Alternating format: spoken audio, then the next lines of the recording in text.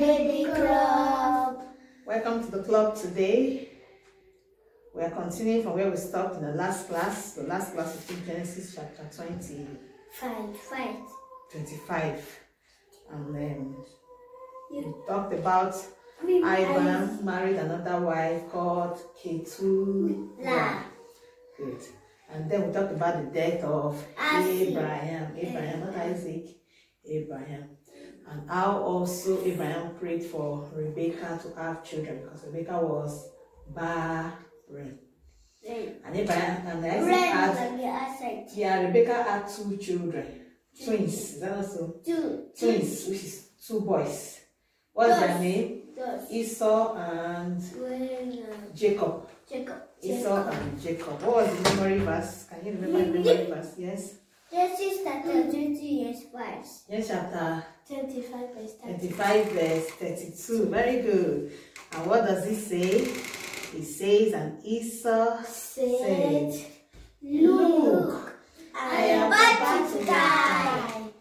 What is the next right to me?" Very good. Today we are taking Genesis chapter 26, and it's about Isaac and Abimelech. Abimelech is the king of Gerar. There was famine in the land where Isaac was, and Isaac decided to take a leave and go to where there are greener pastures. And God said to Isaac, "Don't go, dwell in this land. Dwell in this land, and I will bless you there. All the promises that I made to your father Abraham, because your father Abraham obeyed me and loved me and worked with me diligently, I will fulfill them to you."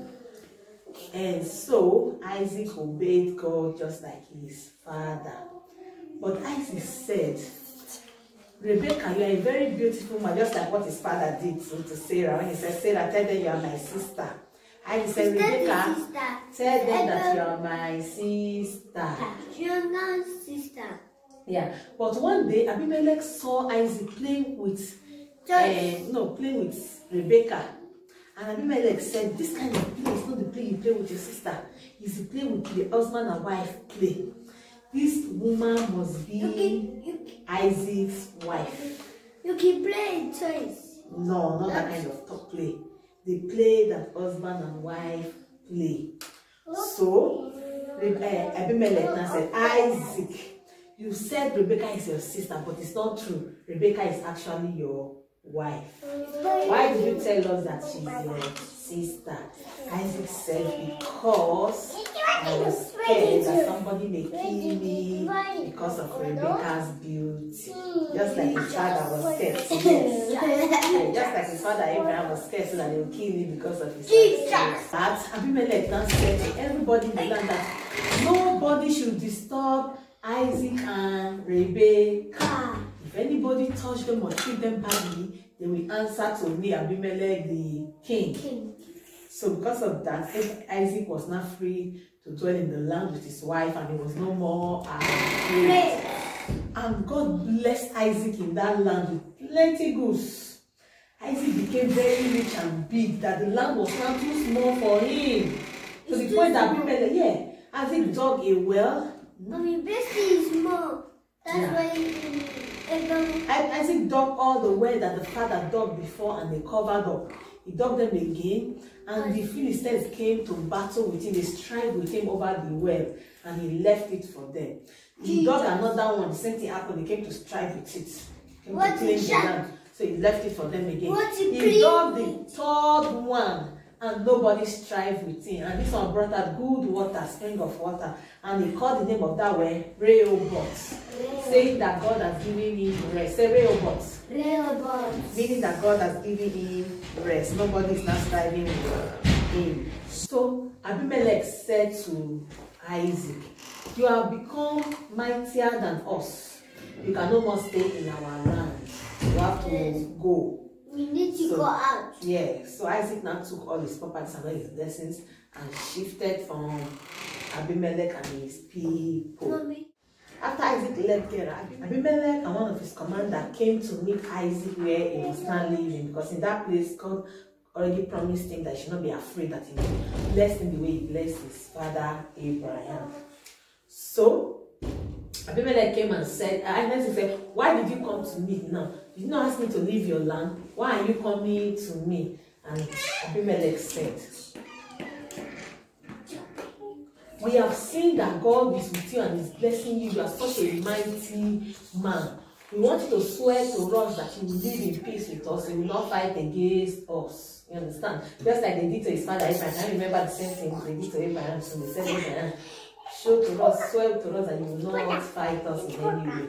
And same thing they did to Isaac. And Isaac so told them, no problem, no problem. So they swore in the altar that Isaac built to the Lord. And they live in peace. Okay? So in the morning they rose up and that was it. They went back to their land. But remember Esau and Jacob, they are the children of Isaac. Let's say, stop and keep quiet. Isaac now? Yes. His husband? Isaac is the father of Jacob and Esau. Isaac is the husband of Rebekah. Remember? It's long they married Rebekah. Remember? We talk about Isaac and Rebekah.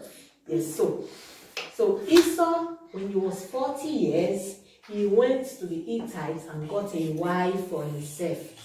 But the woman became a problem to Isaac and Rebekah. You understand what I'm saying now? Isaac and Rebekah did not like the woman. They were not happy that Esau went to marry from those people. God does not want them to marry among the children in that land. That was why Abraham did not allow Isaac to marry from that land. Instead, he went to his own land to get a wife for Isaac through his servant Eliezer. You remember that story? Good. So, but Esau went to marry from the Hittites, and God did not like that. That's where Genesis chapter 26 ended. Now we're going to take a memory verse. Memory verse. Genesis chapter 26. Genesis chapter 26. Verse 16. And Abimelech said to Isaac. Go away. Go away from us. For you are much mightier than us. For you are more mightier than us. And Abimelech said to Isaac. Go away from us. For you are more mightier than us. Go away from us. For you are much mightier than us. For you are much mightier than us. And Abimelech said to Isaac.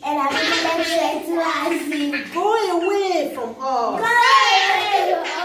For you are much mightier than us. Genesis chapter 26. Okay, stop. No, it's too much. That is Genesis chapter 26. Verse 16. Genesis chapter 26. Verse 16. And Abimelech said to Isaac. Go away from us. For you are much mightier. Than us. Very good. Now what are we going to sing? Okay, let's sing Abraham's blessings. Abraham's blessings are mine, because Abraham was a very good father to Isaac, and he followed God. Listen first, okay? Move where? No, come out. No, can't finish a song, then there's no time for that. Abraham was a good father to Isaac. He followed God, and because of Abraham, God was blessing his son Isaac. When we are good and we walk with God and obey God, God will bless our children because of us. Did you hear me? Amen. So all our parents must learn to walk with God in obedience. so that because of our parents, God can bless us. And we too must walk with God in obedience, so that because of us, God can bless our children. So the blessings of Abraham became the blessings of Isaac, because Abraham obeyed God. So we are going to sing Abraham's blessings and mine.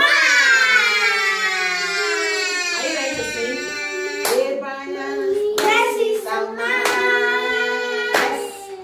Abraham's blessings and mine. I am blessed in the morning, I am blessed in the evening. Abraham's blessings and mine. Hallelujah. Abraham's blessings and mine. Amen. Abraham's blessings and mine. I am blessed. I am blessed in the morning, I am noon in the evening. Abraham's blessings and mine. Let's sing it one more time. Abraham's blessings and mine. Hallelujah. Abraham's blessings and mine. I am blessed in the morning, in the noon, in the evening. Abraham's blessings and mine. If you want to enjoy the blessings of Abraham, you have to be obedient to God like Abraham was. And then the blessings of Abraham will become your blessings. We have to be what? Obedient children of God, so that we can enjoy the blessings of God, just the way Abraham enjoyed the blessings of God. So till we see you again next week, keep living in obedience to God, and we'll see you next week. So what do we say to Jesus, baby club?